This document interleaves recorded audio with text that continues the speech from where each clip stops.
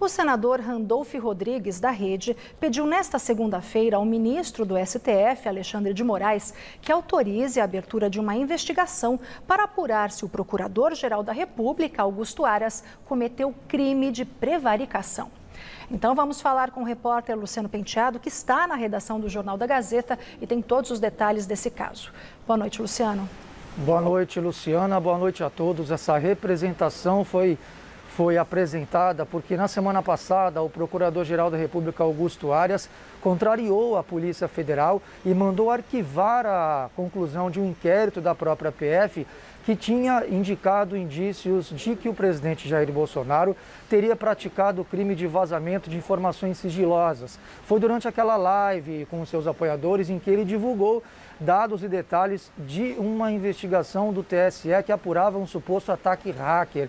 Então é por isso que o Randolfe Rodrigues pediu a abertura, na verdade, de 3 ações contra o Augusto Aras, uma na esfera do próprio Conselho Nacional do Ministério Público, a outra no Supremo Tribunal Federal e uma terceira no Senado Federal, onde o Aras poderia, em último caso, sofrer um processo de impeachment. A gente lembra que no período democrático brasileiro, o Augusto Aras ele foi o primeiro procurador-geral que foi indicado por um presidente, no caso o Bolsonaro, fora daquela lista tríplice tradicional do próprio Conselho do Ministério Público. Então, por isso é que, desde então, ele sofre algumas críticas de que ele estaria atuando para apoiar o presidente, o que ele nega. Até o momento, a Procuradoria-Geral não se manifestou sobre essa ação do senador Randolfe Rodrigues.